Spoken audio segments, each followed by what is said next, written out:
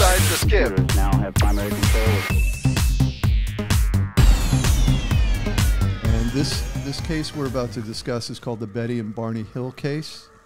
There's a lot of Bettys. A lot of Bettys associated with... we had Betty Cash the other day. That's right.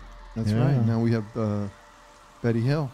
On September 19th in 1961, they had been married for a few months. So anyway, they decided to take a trip to Canada.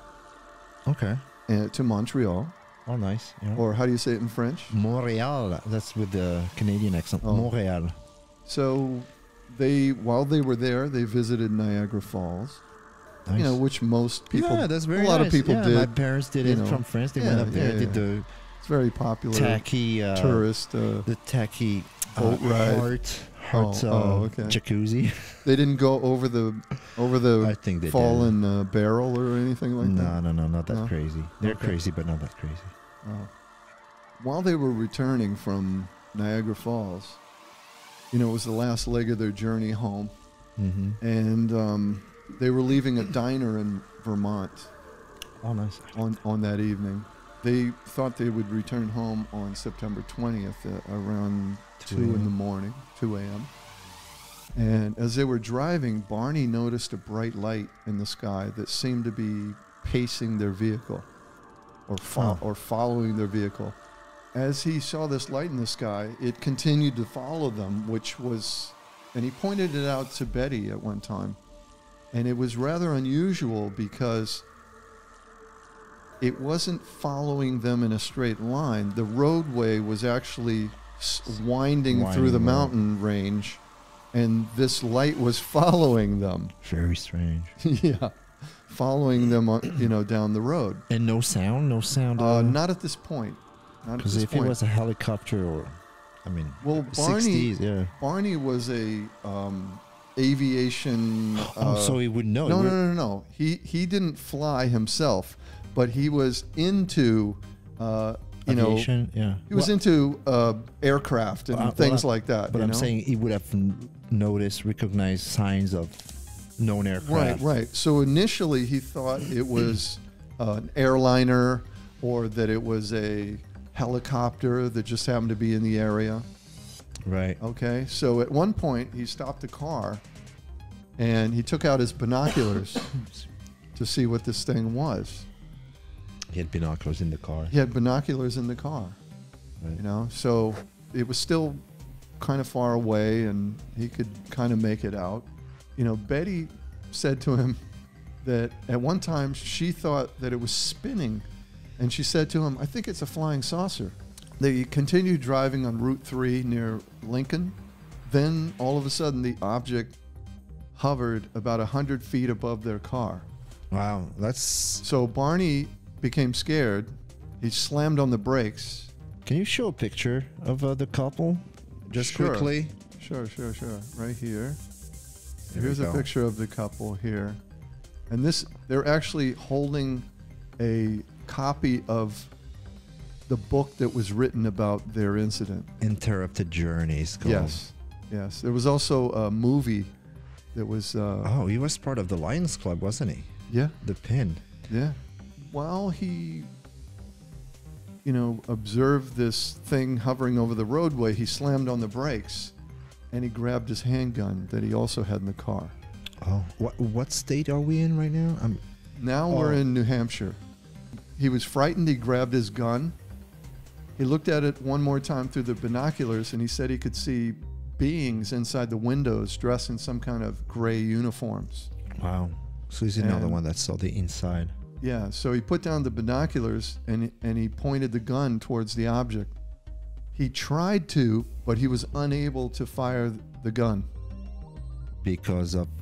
It just froze? That's something... Either he froze or the gun malfunctioned. That I don't know the exact details. He thought at the time that these creatures that were inside, these people that were inside the windows there, were going to try and capture them. Oh, you're right. So he jumped back in the car and they took off. They started hearing beeping sounds coming from their trunk. Coming from the trunk of their car. They both lost consciousness. That's really strange. Yeah. while they were driving. Somehow they were able to get home, but they don't remember how. And when they got home, they had some missing time that they couldn't account for. They couldn't account for the time that these beeping sounds were happening from the trunk of their car to the time they got home. Right. There's a whole... There's a gap in their memory and a gap in time. Right. And they don't know how they got home without crashing that car. Without... Right? It was like almost hypnosis. Exactly. Something happened where they were unable to remember how they got home. Barney's shoes on the top of the toes were scratched for some reason. They were severely scratched, like he had been dragged with his, you know. Oh, like he was put to sleep and then drag. Yeah. Right. Carried.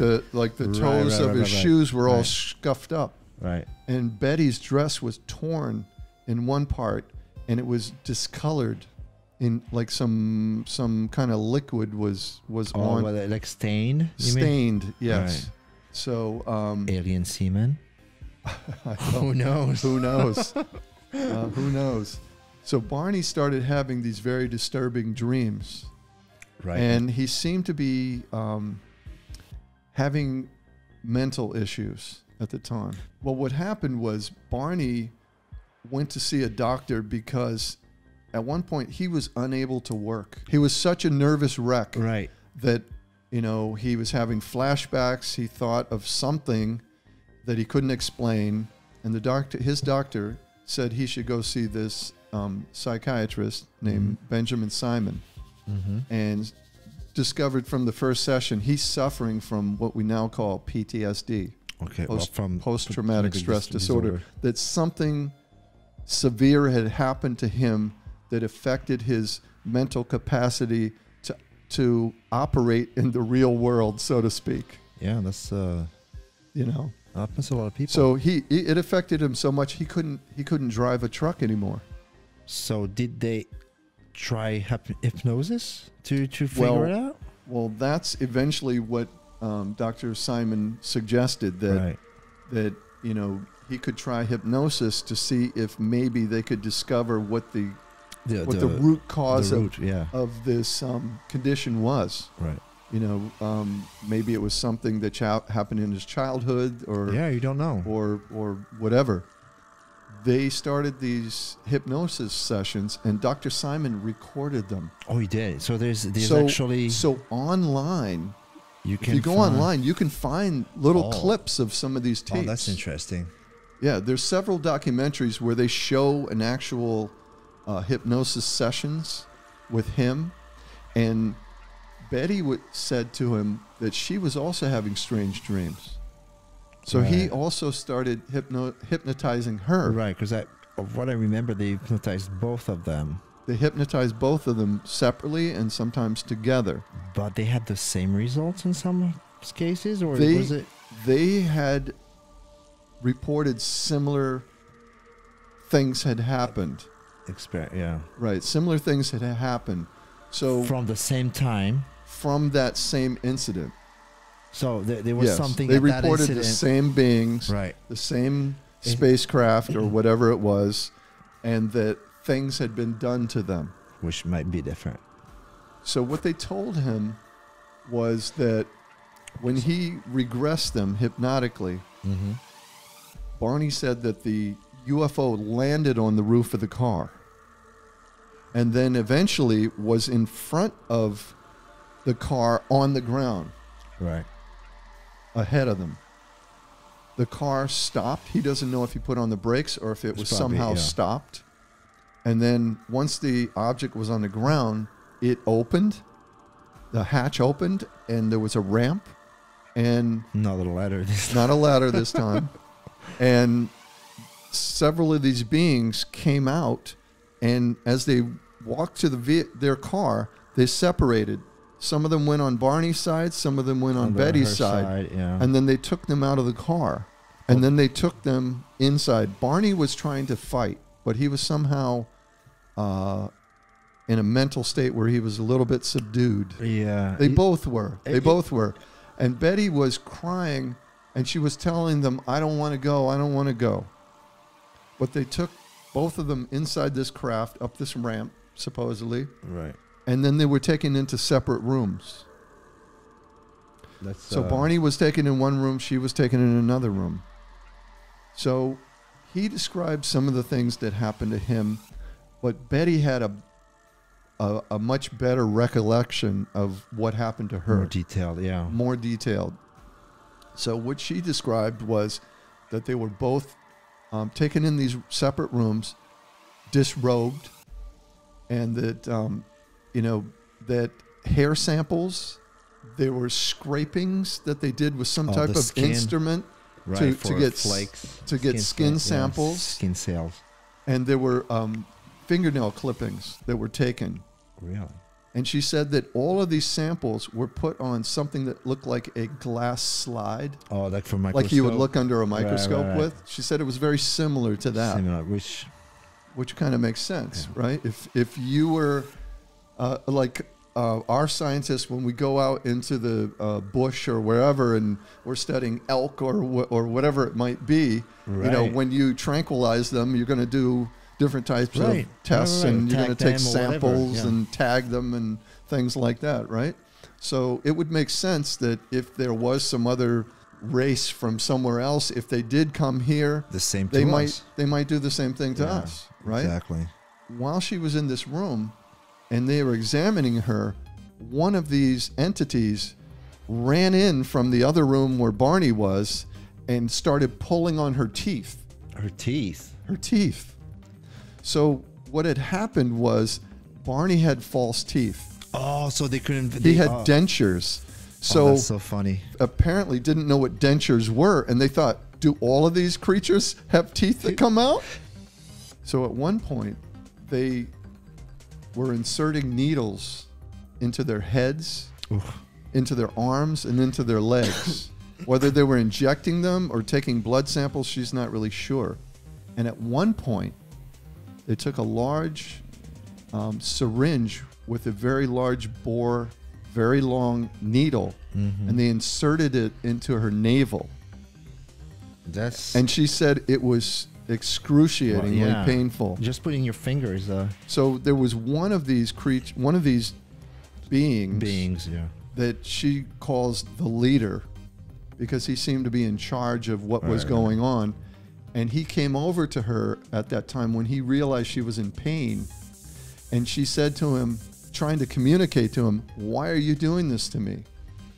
And then he put his hand over her forehead and the pain stopped. And then he said to her, somehow he communicated, whether it was telepathic or he spoke to her, somehow he communicated, this is a pregnancy test. Now, yes. So in 1961, there was nothing of that sort of pregnancy test? of a medical practice that they did that for a pregnancy test. However, in the 70s, there were two types of pregnancy tests developed where they used a large bore needle into the navel and one of them was called amniocentesis. That was the process, the medical process. And what they do is they insert this large needle into the navel and they extract fetal fluid so that they can check on the baby. But this did not exist. Until 10 years later.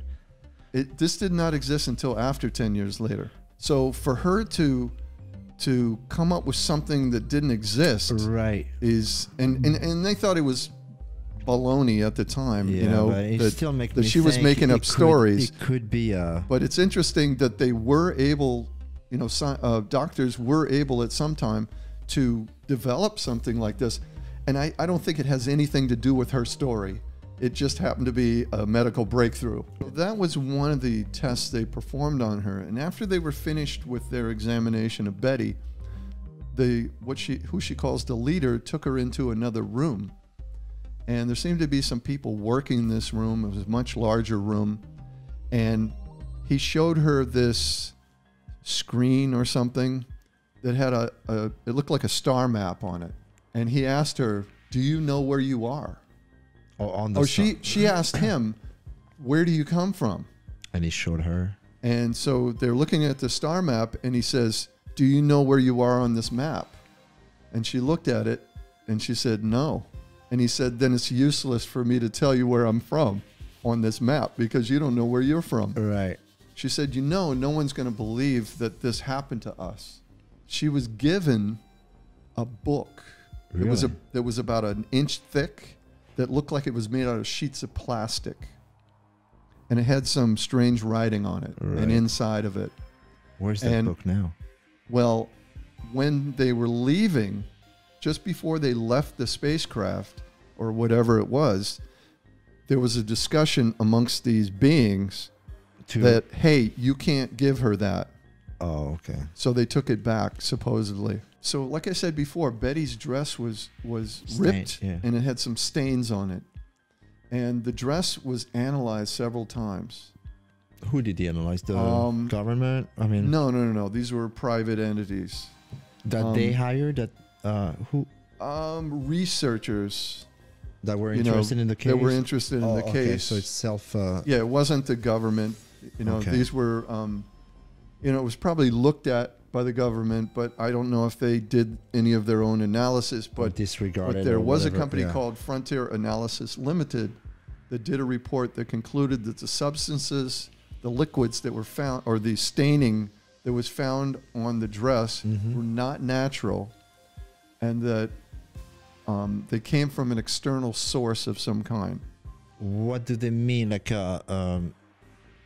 they said that the external source, that the discoloration of the dress that was pink, and like the discolored color was pink, and they said that it was caused by a chemical effect of some sort. Chemical effect. Okay. Chemical effect of some sort, and the dye and the actual material fibers were affected by whatever this chemical substance was, and that the fabric was coated with a biologically derived material composed mostly of protein. Really? Wow. Could have been semen. Yeah, could have. Well, who knows? Alien semen. Who knows? Interesting. Yeah, it's one of the most interesting. Yeah, I think it's cases. Yeah, and it's been pretty well documented compared to a lot of them. Right. I mean, I kind of knew this, but today you brought me more information, so now I'm curious about the audio of and I want to listen to this. I'd like to hear all the tapes. Right. I don't know if they all exist out there, but I know that there are some that you can find online. Yeah, maybe we can do another show on this or something. I mean, we can do so many shows, but well, let us know what you want. If you want to listen to those. If you want to hear more about this case, or any additional details, let us know, and we'll do another show. We'll do a follow-up, maybe a section of a show or an entire show. With the audio and analysis of the audio or something. Right. See you next time on Inside the S.C.I.F.